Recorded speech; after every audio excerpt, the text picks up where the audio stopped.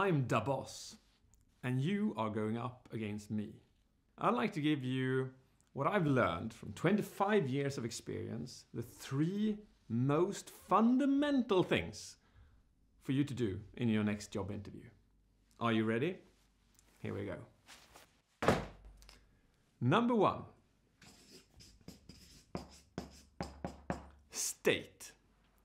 Your emotional state when going into the interview will have a massive impact on its outcome. What do I mean with that? Studies show that if you elevate your testosterone levels, irrespective if you are a woman or a man, just prior to your interview, your chances are greater to get the job than if you did not elevate your testosterone levels. Just imagine that. Not down to your competence, not down to your delivery, but your emotional state defines your ability to get the job or not. So the question then is, how do you increase your testosterone levels? Here are a couple of tips.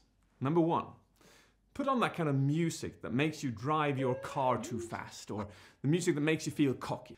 And then find a space where you can walk around like you own the world. Do you also breathe in a fast pace, going something similar like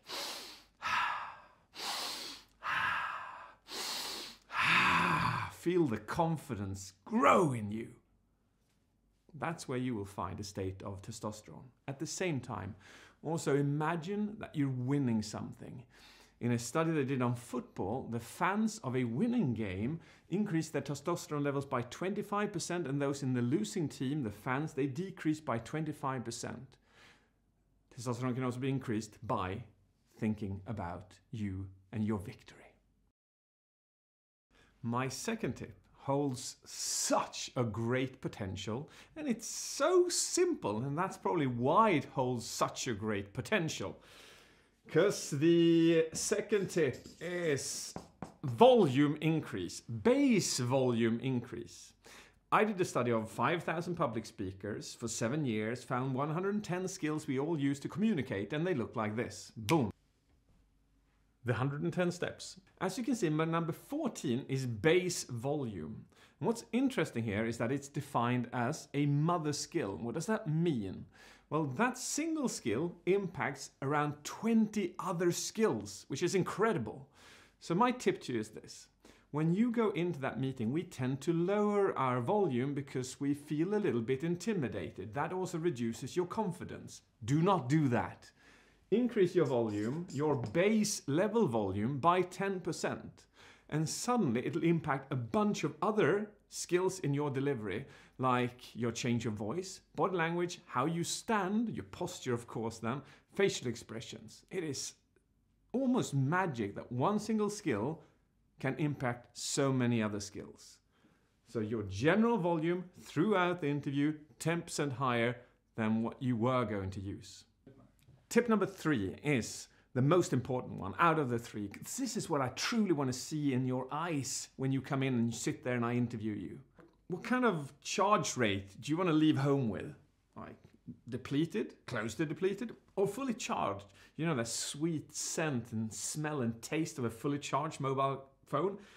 It's incredible. And that's what I want to see in you. I want to see, not you to be a fully charged person, but I want to see this.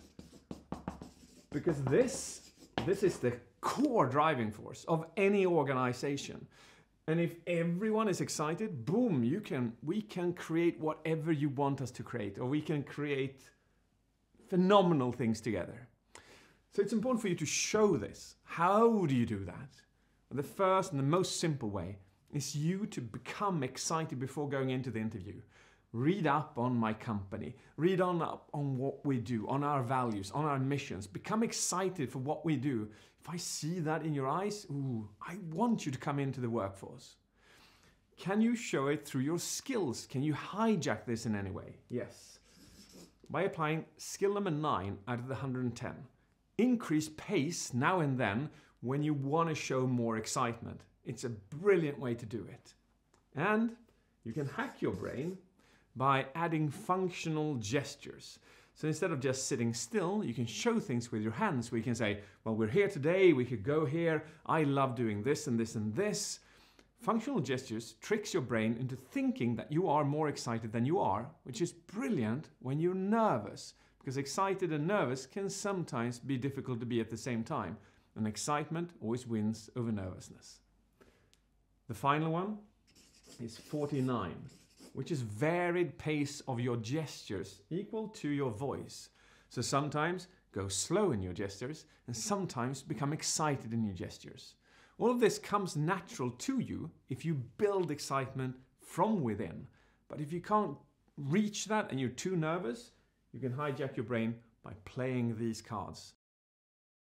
There you go, 3 fundamental tips, the most important ones I've learned in my 25 years working in this business. Number 1, see to that you increase your testosterone levels before going in, building confidence. Number 2, increase your bass volume by 10% while speaking through the interview to increase even more confidence. And number 3, show your excitement, build it from within, or use the skills that I gave you. Are you ready to take me down? I think you are.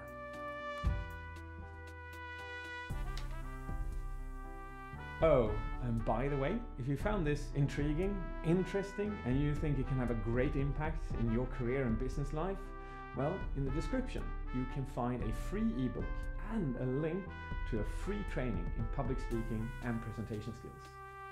Check it out.